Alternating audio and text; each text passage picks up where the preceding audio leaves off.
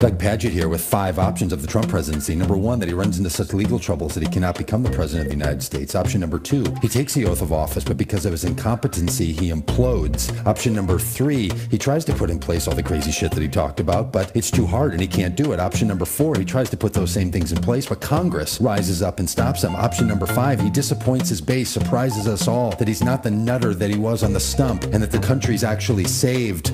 Option number 6, don't want to talk about it.